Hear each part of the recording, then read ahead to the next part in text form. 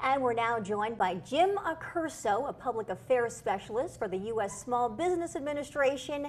Good morning, Jim. Good morning, Bo. Thanks for joining us. Hey, I'm glad to be here. So, did you travel all the way from D.C. to come visit us? No, I actually live in St. Paul, Minnesota. Minnesota. Yeah. Okay. I've driven through St. Paul, Minnesota, actually. Yeah, it's a nice little town, and we Yeah. call it St. Small. St. Small. Yeah, It looked pretty big to me. I mean, coming from Burlington. Yeah, it's a big state. It's a state capital, so that whole vibe, yeah. Yeah, well, welcome. We're Thank so you. glad you're here with us. Yeah, I like Vermont. Yeah? Yeah. It's a beautiful place. It is. Very green like Minnesota, I would imagine. Yes, yeah, this time of year especially, right? Yeah. And with all the rain, right? Oh gosh, and speaking of rain, Yep. that's why you're here to help us today. Right, Cover yep. some answers.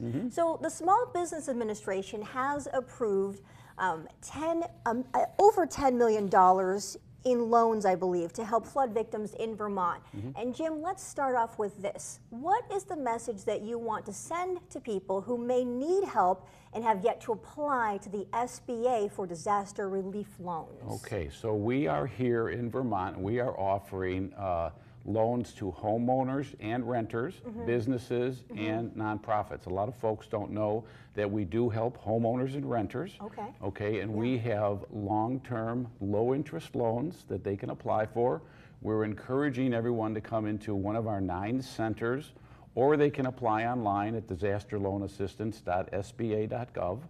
And they can come in and to one of our centers and talk to one of our trained and experienced customer service reps to see if they're eligible, so we can help them recover. Amazing. Okay, so hopefully we can get those 9 sites up on our website a little later. But for now, can you also talk a little bit about how the loan process works? Okay, so what someone does is come in and sits down and talks to us. They're going to need to bring basic paperwork as if they would apply normally at a bank for a loan. Again, these are not bank loans. So most recent tax record, your EIN number, any proof of the damages. And come in. So like photos? Photos, if you have photos. And we may come out and do a site visit, after you do apply. At the centers, they will apply. The information will go on up and be processed by a loan processor. And then if How long does that normally take? That could take about 3 to 4 weeks before they hear back. And then they will talk to a actual loan officer, and the loan officer will discuss the terms of the loan, if they'll get up to the 30 years and the amounts. So businesses can get up to $200,000. Homeowners can get $40,000 for contents.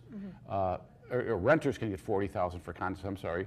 Homeowners can get the $200,000 for contents, for real estate, for equipment and the like.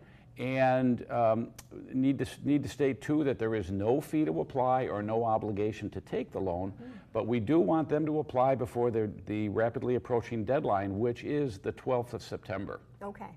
That's approaching very quickly. Yes. And last question, since the flooding has concluded, how much help has been given?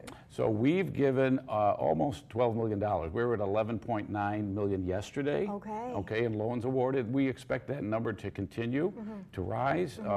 And in addition to these loans that we have for physical damage, we want folks to consider the economic injury loans that we have available. So any businesses that had any setbacks tied to the disaster. Yeah, so like having to close down. Having to close down, having to let employees go, right, lost revenue, they couldn't travel from one county to the other. Sure. They have until April 15th of next year to apply. Okay, so a little bit more time. Right, and I'm sure the information up on your website is going to show that we have the counties that apply, that folks can apply. Sure. And we do have some contiguous counties in New York, New Hampshire, and Massachusetts for those EIDL loans. Okay, and then quickly, one more question here. There are some counties like Addison and Middlebury areas that were impacted by flooding, but were not included in the disaster declaration. Right, but they are contiguous counties, so they are eligible for the economic injury loans.